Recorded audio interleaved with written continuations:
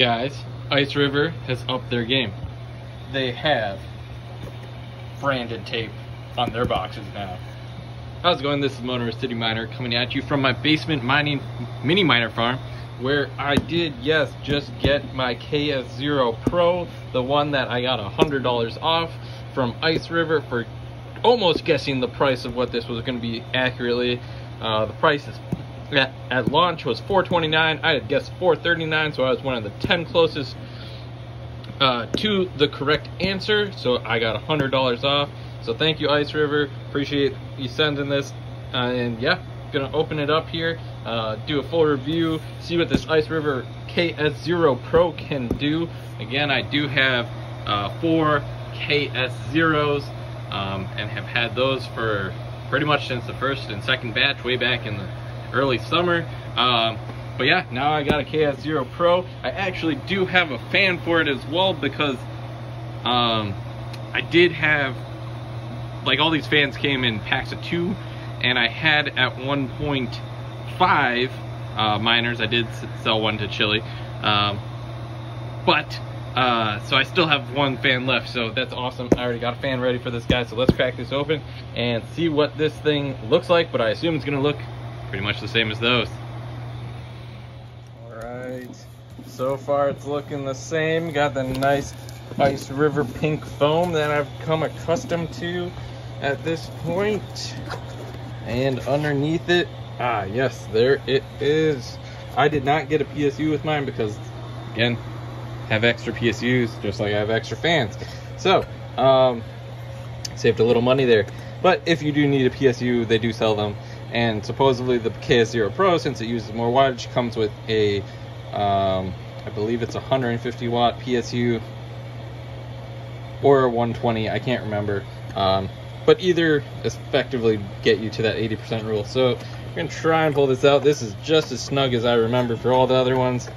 I'm gonna probably have to put this phone down because, man, they are in here deep. So we'll be right back once I get this out. All right, so we did finally get it out of the box, and the first thing I noticed, look at this. IceRiver just upping their branding game. We actually have branding on the miner, and it's honestly pretty minimal and but like in a good way. Like, you know, I really don't mind it. It's definitely starting to really look like a PS2 at this point now that it has branding on it. But yeah, nice little touch there from IceRiver, you know, having their little sticker and logo on there. Looking at the other side, you can see obviously they updated the information. So this is a Pro series. On the underside, everything else looks pretty much the same. Got our 2 40mm fans. So I'm gonna get my fan, and we're gonna try and set this guy up. All right, so got all my stuff over here. Got my USB fan that I had left over. Also got the PSU. This is a 180 watt PSU. Trying to future proof, that way if there is ever an overclock for this. Right now there's not. Currently this utilizes a different firmware where apparently they have patched the vulnerability that allowed you to install other overclocks.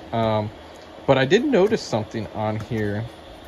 So there is actually some other differences between the old model and the new one.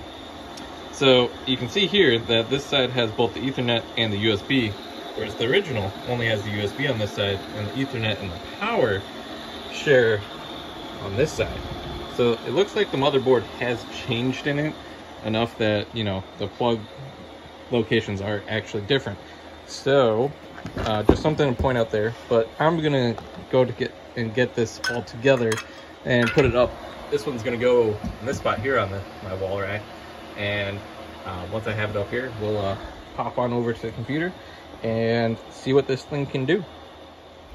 Oh, and one other thing. So I get asked this all the time. These screw holes in the KS0 and KS0 Pro are M3 size, so you'll want to make sure to buy M3 screws. I have a whole giant pack of varying lengths here, but that way you can attach these. So M3 screws are the size you're looking for. You can find them pretty much any, you know, hardware store, Amazon, wherever you want to buy them. But that's how you'll attach these fans.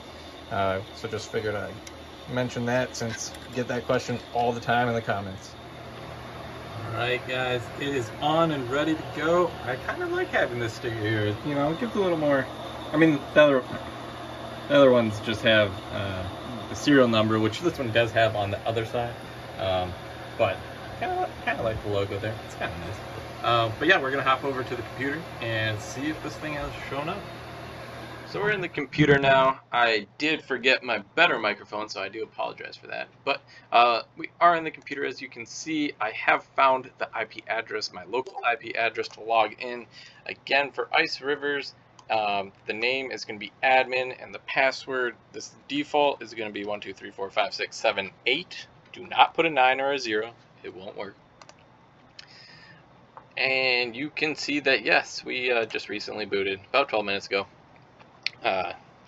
And it is already mining above 200 gigahash, and I'm gonna assume mining to one of IceRiver's wallets. And just because I'm curious, we're gonna copy this over to Caspa Explorer and see what's going on. Hopefully it loads here. Oh, there's a nice big gap there. All right, so it looks like IceRiver, one of the accounts they, you know, pre-mine, test mine, whatever you want to call it, to has 409,000 Caspa, where it's currently $51,000, so good on them, I guess. But yeah, so it is up and running. We're gonna start switching out all this information, but everything else on this KS0 Pro looks pretty much the same here. You know, just the standard mining settings, just like before. I did notice that it automatically had the fans on, which is different than the KS0s, which automatically have them off. So it does put them to some speed immediately. You know, IP settings, user settings, these are all pretty normal stuff. I don't believe there's any updated firmware. I know there's no overclocks yet, and essentially there may or may not be one. The vulnerability that was being used or utilized by developers to institute overclocks on the KS0 has been patched, apparently, according to some of my sources.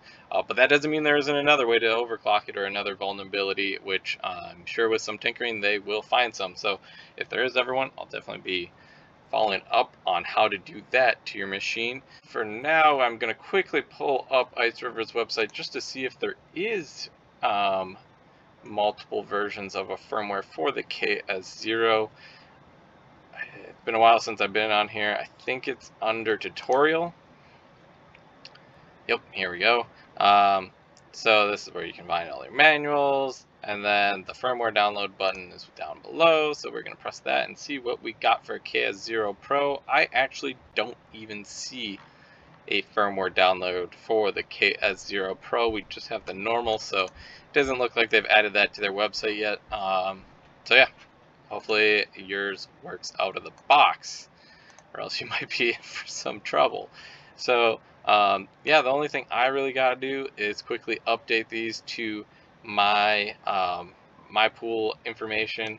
I don't use backup pools.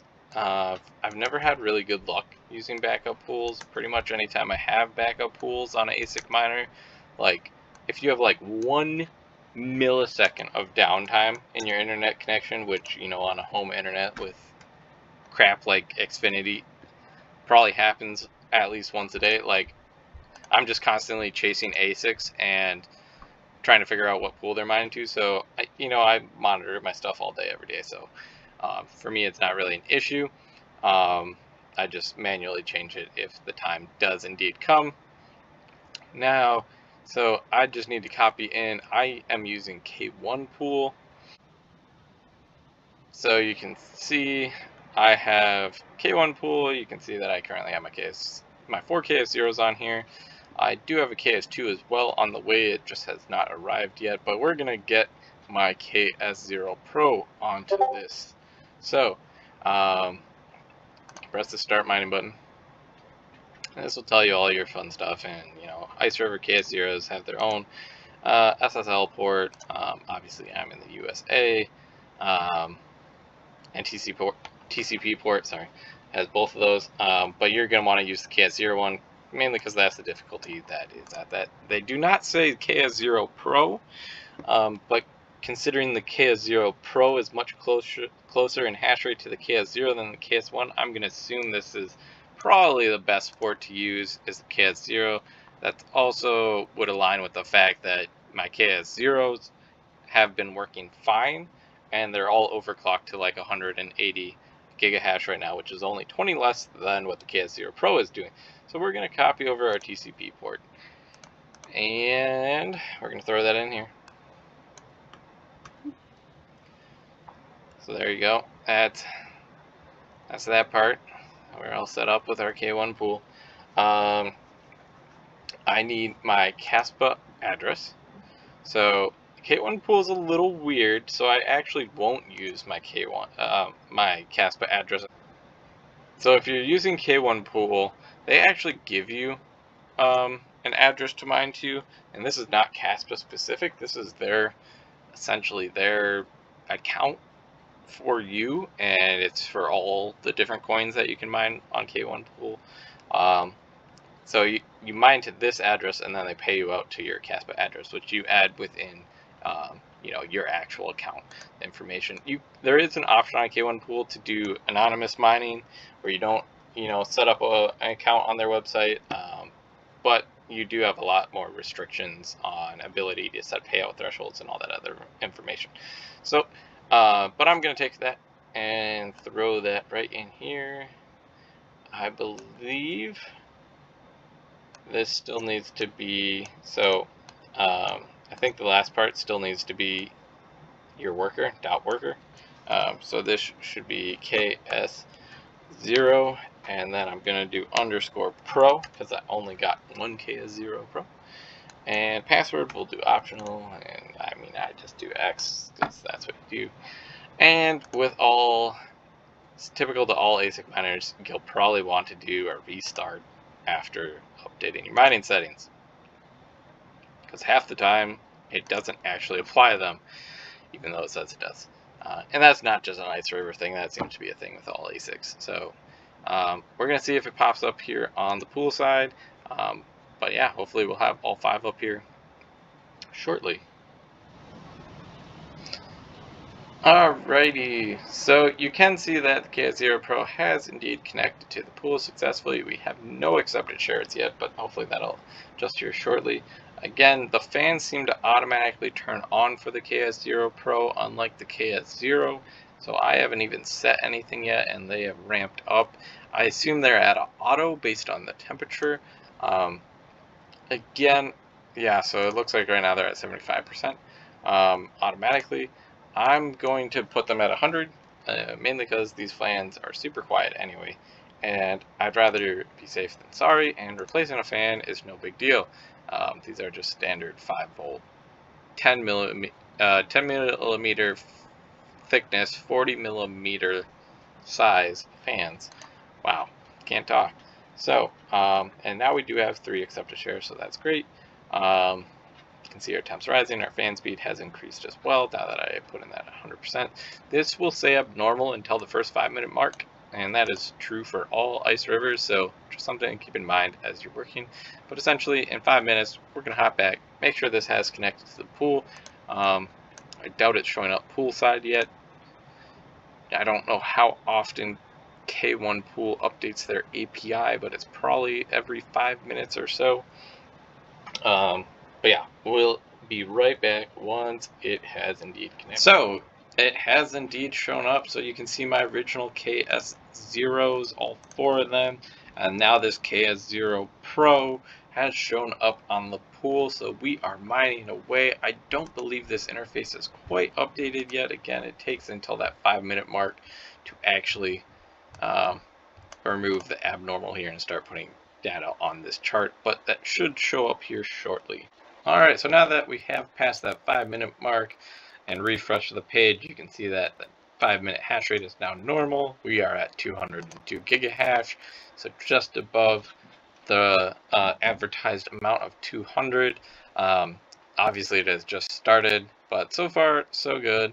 And yeah, it looks like we're all set up. Again, everything's looking fine. Temps are looking okay. The KS0 Pro does run warmer than the KS0s. So that, and it looks like they swapped the temps. Obviously the intake number is going to be less than the outtake. So on the KS0 normal, temp 1 was your intake and temp 2 was your exhaust, but it looks like on this one they have actually reversed it. I'm not sure if that's true on every single model. It might, or every single one they produce. I really don't know. It might just be where they got plugged in the motherboard. So I am not sure if that is consistent, but that has been my experience, is all my KS0s. The temp 1 has been the intake and the temp 2 has been the exhaust, where it is looking like on my KS0 Pro, the temp 1 is the exhaust and the temp 2 is your intake. Fans are going along, but yeah, all seems good. We're on the pool, we're getting hash rates, we're getting shares, and we're making more money. So that's all I got today on my KS0 Pro. Again, thank you IceRiver for the awesome coupon and the contest. Definitely appreciate it. I love these little miners. They're awesome for at-home miners. Really low wattage, you know. I mean, 100 watts, guys. I mean, can't really do much about that. I mean, it's pretty much free money in my mind, minus the initial investment. I will have another IceRiver video coming up once my KS2 arrives, but I am not sure what day that's going to get here yet. But once that comes, we'll definitely have a video. That one's going to the farm though, because it requires 240 volt, so will not be in my basement, meaning my own farm. But excited to get that when it gets here and do some overclocking on it. Comment down below, like, subscribe, and that's all I got. Until next time.